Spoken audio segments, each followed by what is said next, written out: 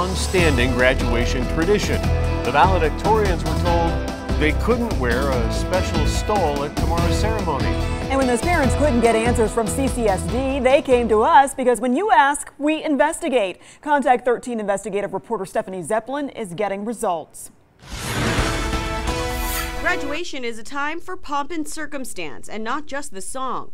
It's enough to make any parent proud and maybe even bring a tear to a father's eye. You're very proud. Absolutely. It's been a tradition at Valley High School for the valedictorian to wear a stole acknowledging their accomplishments. And Kevin wants his son Lucas to be able to take part in that tradition.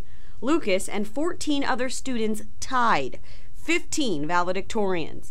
But then they got some news. About 2 weeks ago, he came home and announced that, hey, we're not going to have a stole.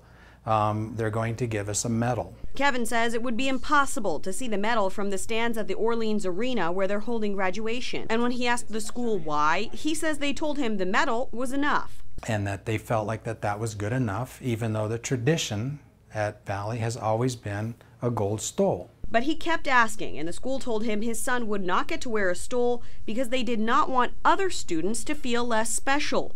But after 4 years of hard work, Kevin says Lucas deserves this recognition. It's sad. It's so sad. It's a simple display of what they've done. The time, the work, the effort.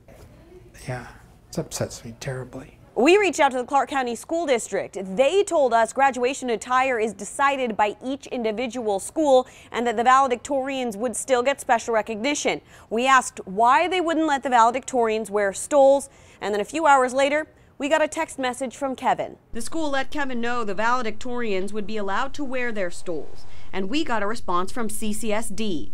Quote, following additional dialogue with Valley High School parents and their students, a decision has been made to allow valedictorians to wear stoles at tomorrow's graduation ceremony. So after 4 years in the International Baccalaureate program and all A's, Lucas will wear that proudly in the form of a stole for graduation on Friday. Stephanie Zeppelin, 13 Action News. We looked